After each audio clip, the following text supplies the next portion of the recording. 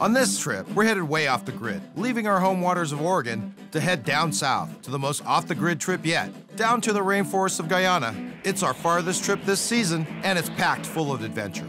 Once we landed in Guyana, it's a charter flight to get to the interior of the jungle, landing in a remote airstrip off the Rapa Nui River.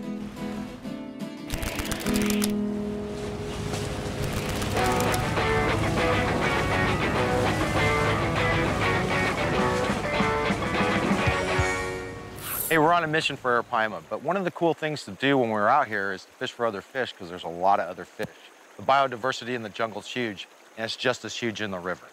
We're gonna fish for a little Payara. We're gonna throw a Zara spook with a little wire leader and see if we can pop one out of here. They usually hang out in these rocky spaces, and there's a good current rip right here, so we're hoping that we'll find one.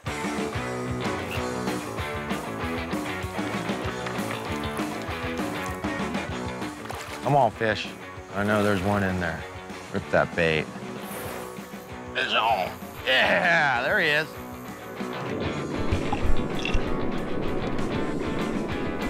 Now let me step in the water with the black piranha. Making noises. Look at that. Look at that mouth. You sure don't want to stick your finger in there because you won't have it anymore.